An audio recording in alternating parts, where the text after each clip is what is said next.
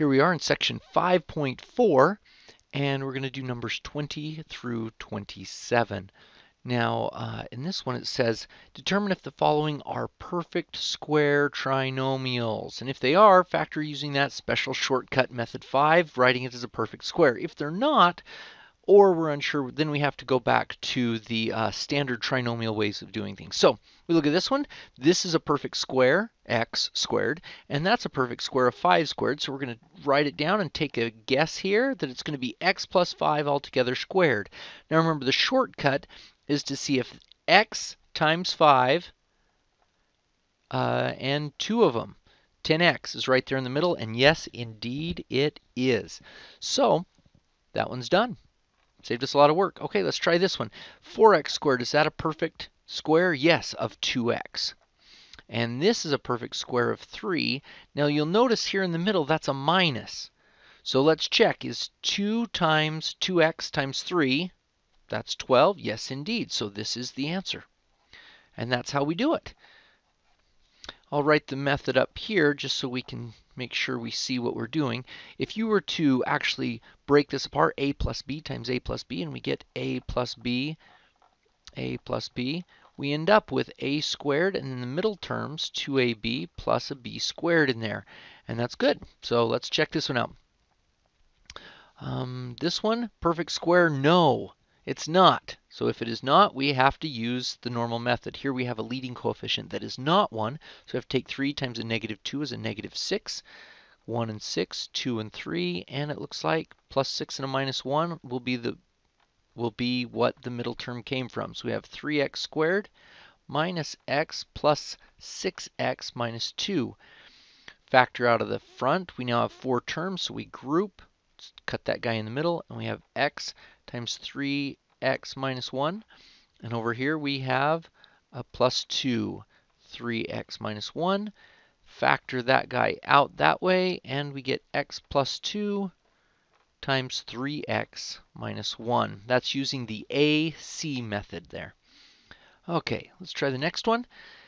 Perfect square. 6 isn't a perfect square, and 294 is not a perfect square, but there might be something that we can take out of everything. It looks like there's a 6 that can come out of x squared minus 14x plus 49. Ooh, look at that. Now that's a perfect square, and that's a perfect square. So this could be an x and a 7 altogether squared, and this says is a minus. Now, is x times 7 times 2 14? It is. So we just were able to use that shortcut, and there's our answer.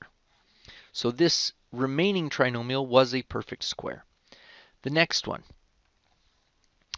9y to the 4th. 66y squared plus 121. Now this just has 11s, that's 9s, but that's a perfect square, and that's a perfect square. So we get a 3y squared times itself would give us that one. And this one is 11.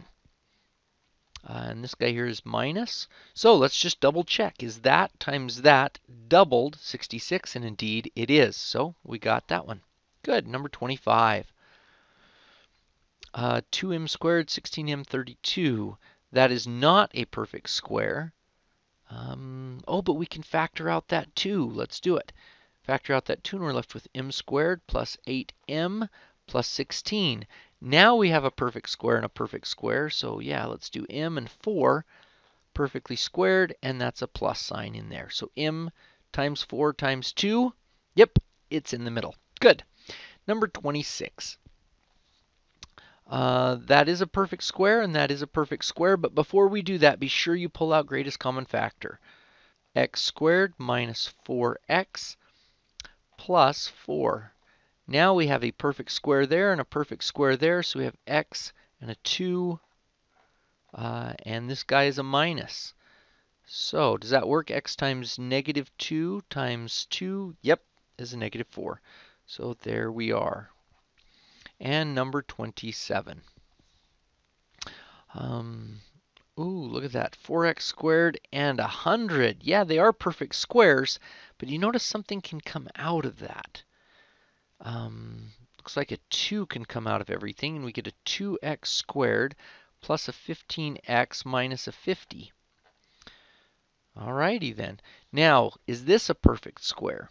It is not, because 2x squared, that's not perfect square, neither is 50. So we have to do the AC method. Take 2 times a negative 50, that's negative 100.